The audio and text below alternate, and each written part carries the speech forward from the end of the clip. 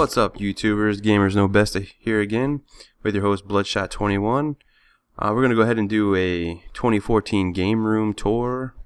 With any game room, it's always a work in progress, so it's never really finished. So here we go.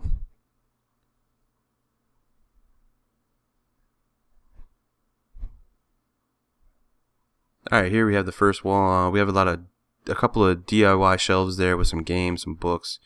A lot of the posters of games we like, couch and such.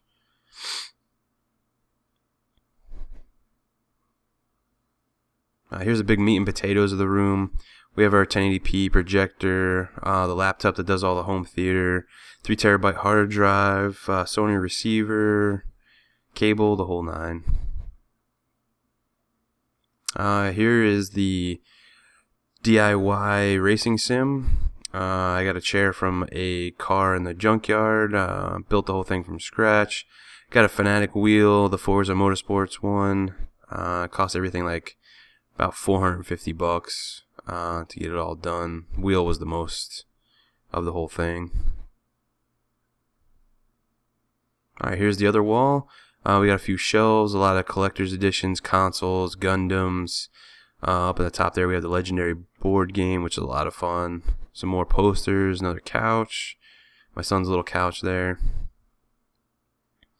Here's the other little corner. It's kind of like our retro console setup. We got a 42-inch LCD there.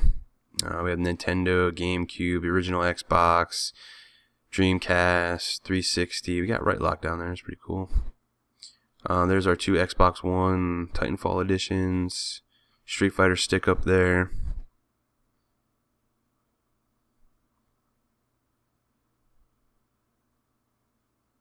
Here's the other wall. This is our 120-inch screen that we watch all our movies and kids watch movies and all that kind of stuff.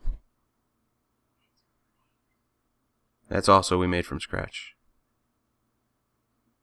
Here's the video of Tron playing on the 120-inch. Don't know if you can see it all that well, but I just wanted to show you everything together. Well, that concludes our 2014 game room tour.